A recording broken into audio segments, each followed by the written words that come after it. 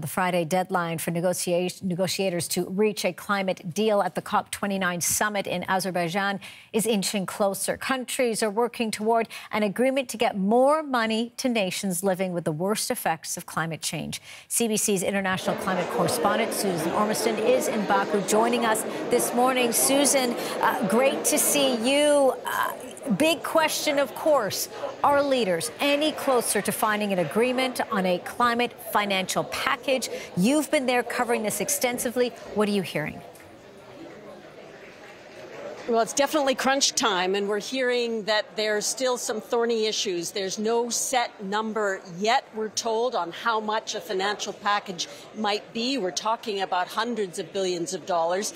And also this issue that keeps coming up, whether this conference will underscore last year's agreement, which was to transition away from fossil fuels.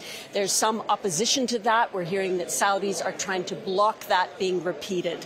But I wanted to tell you about where we are. We are in another part of COP where all these countries have pavilions. This is Brazil's pavilion. It's big, it's showy, it's well positioned, and that's because Brazil is hosting next year's COP, COP30. So they're putting on a big show, welcoming delegates to next year's conference. And right next to Brazil, we find Turkey. And Turkey also has a large footprint at this COP. Why? Because they're making a bid to hold COP32, which would be in 2 years, and they're trying to get everybody behind their bid to be the host there. And there are lots of other pavilions that we've visited. Russia is here with a big delegation trying to burnish its credentials, even though it's a high emitter. Canada has a pavilion, of course, where a lot of meetings and discussions take place.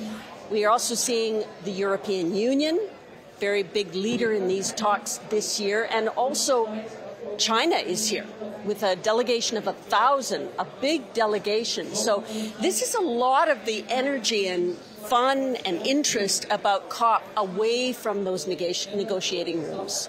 And as you say, away from those negotiating, discussions that are happening, but we know that those are keeping a very close eye on those negotiations. Susan, young activists, certainly as they always attend these events, trying to get their voices heard. You met with some of those protesters at COP29, so talk to us more about what they've been telling you. There's a limited space for protest inside this converted soccer stadium where a game had to be sent somewhere else this week, but they are told where they can be. They have to be within certain areas and very quiet. But we did speak to an influencer and climate activist from Mexico, Shia Bastida. Here's how she was feeling.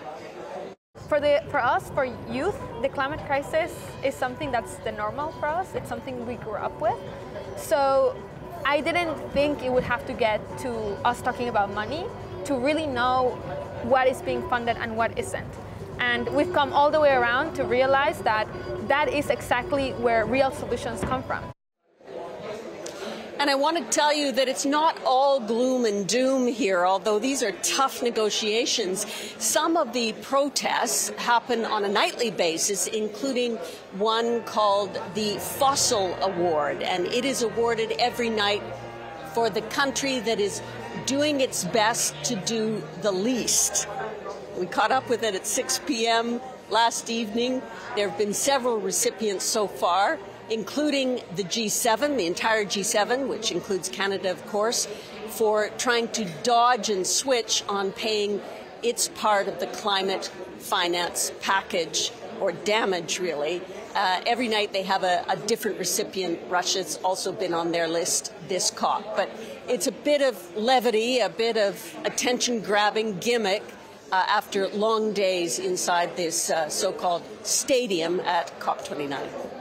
You just showed us there with that, fossil of the day, and the dinosaurs certainly bring a little bit of a smirk to people's faces. Susan, I know you'll continue to be covering this for us. Indeed, great to have you there.